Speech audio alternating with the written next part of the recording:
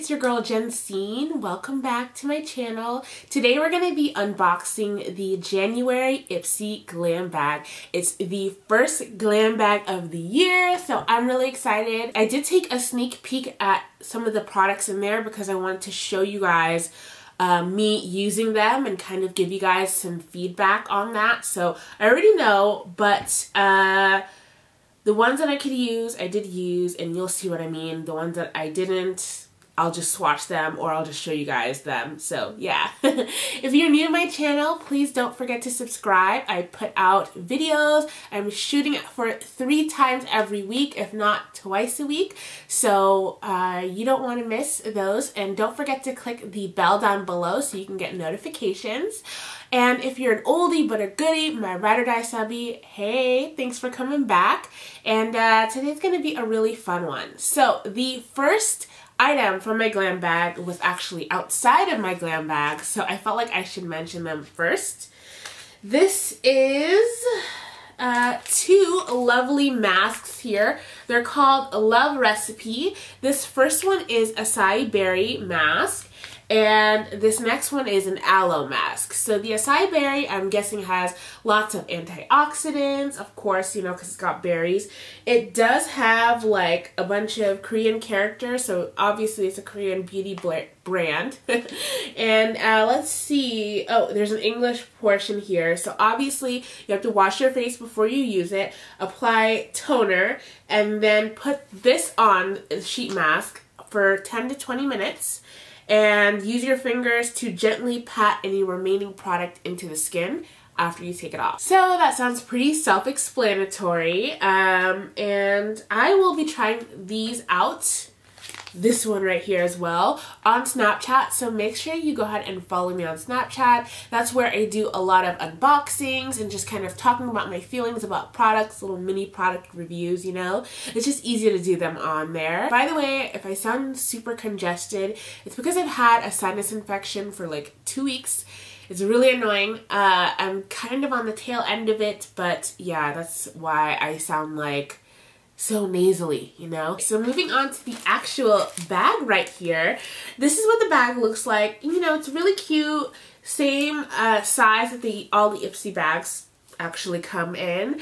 And I just like using these for, you know, traveling, these cute little bags. Let's open it up and see what's inside. Oh, okay.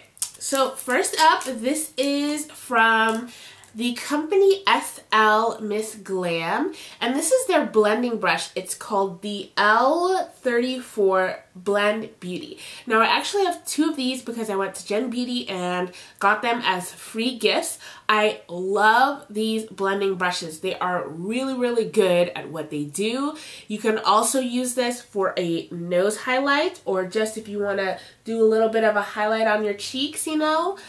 I feel like this brush has just so many uses, and maybe if you do nose contour, you can blend out your nose contour if it's cream or even if it's powder.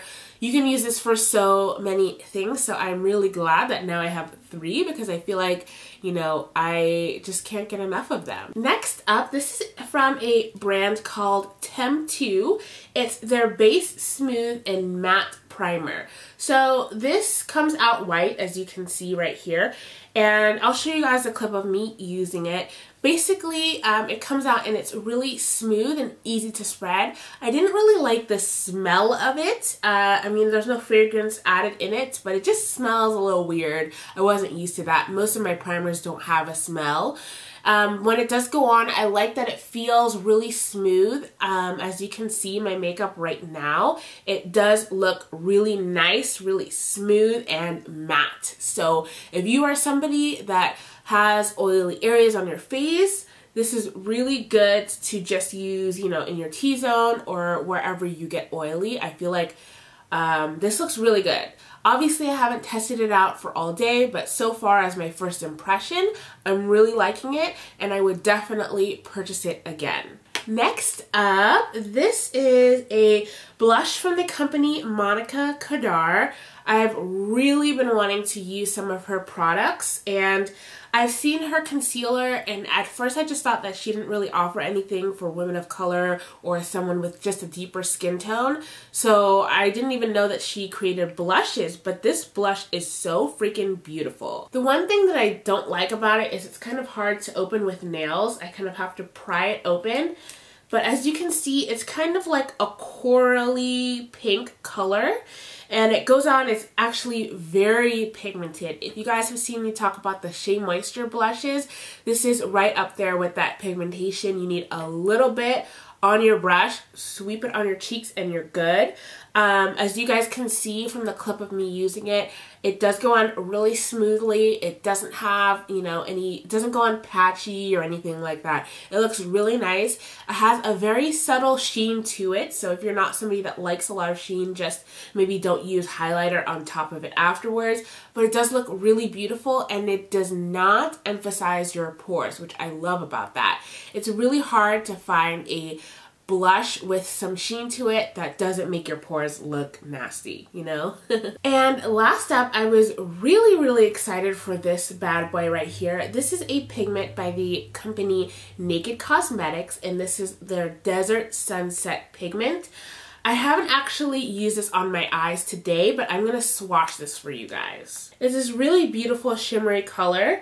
It's got, you know, it's got that desert sunset kind of look. It's like corally and pink, and it just looks like it's really gonna be nice for when you want a little bit of a sparkle on your lids without using glitter.